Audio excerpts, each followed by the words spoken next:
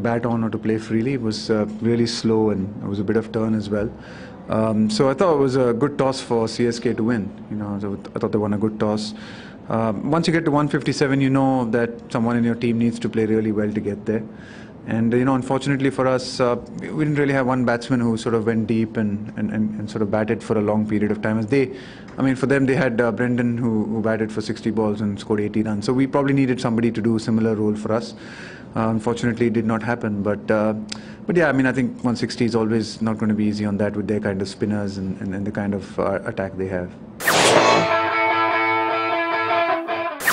It was just to try and utilize our resources to the best of our abilities. Obviously, Watson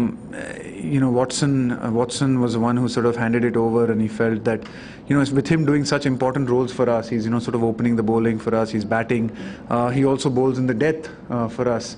And it was becoming pretty, hectic for him as well to have to bowl at the death.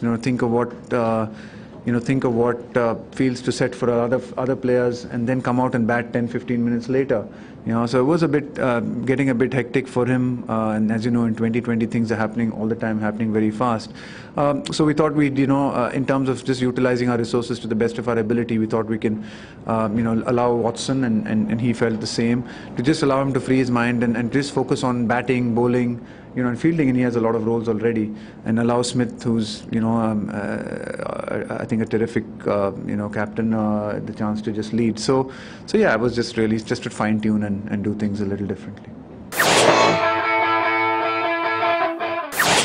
Yeah, I know it's disappointing for us. I know last year was again a similar situation. We started really well and we had to win, But that's the nature of 2020 cricket. It's just so much about momentum and rhythm. And you can lose one game and play badly in one game, and suddenly you lose a couple of close games, and it looks like you've lost 3 or 4, and somebody else on the other side is winning games. So it's really a thing about momentum, and when you have it, you've got to try and latch onto it as long as you possibly can.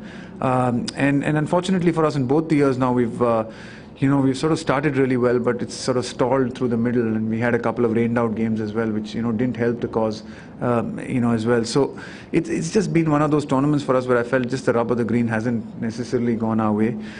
We give ourselves one more chance, hopefully with a few results going our way, we still have another chance on the 16th to still squeak in and maybe qualify, and we'll give ourselves the best chance we possibly can.